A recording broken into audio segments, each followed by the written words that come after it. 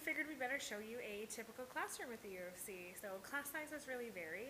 For me being in history, you start out in like your first year and you might have 100 or so folks in your class, but as you move up in the years, class sizes get smaller. So I had one class this year where I only had 6 people in it, and it was really nice to get to know the professors and the other students.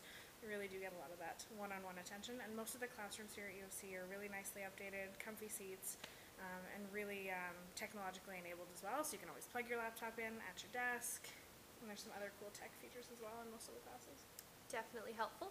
As a science student, some of my classes were a little bit bigger in my first year. Something like introductory biology can get up to 400 students.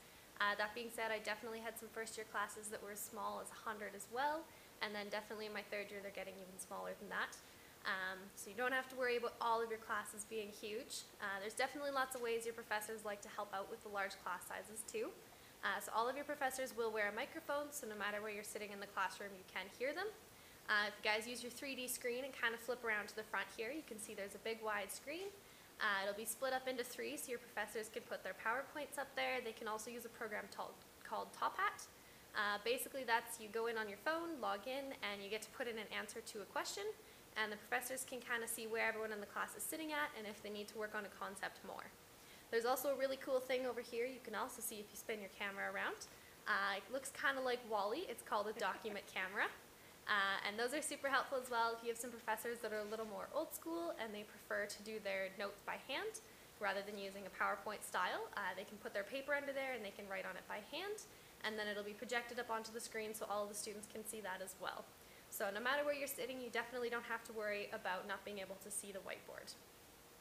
And then all of your classes will be split into 3 different components as well. So you'll have your lecture, your lab, and your tutorial. So even if your lecture is a little bit bigger, that's where your professor delivers your content to you. But then when you get into your labs and tutorials, you're broken down into 15 to 25 students, and you're put one-on-one with the TA. So that's kind of a chance for you to get a lot more help, as well as speak to someone who's got experience in the class that you're currently in.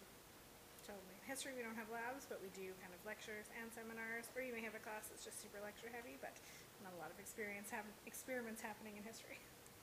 That being said, if you don't have labs and tutorials, all of your professors and TAs will have office hours as well. So definitely time set aside every week where you're welcome to go in and get some help if you need it. Totally. Profs here are very, very accessible and they're really easy to talk to, so I super recommend to get the most out of your class. Go and chat with them, get to know them, and ask for some help or some feedback on current assignments.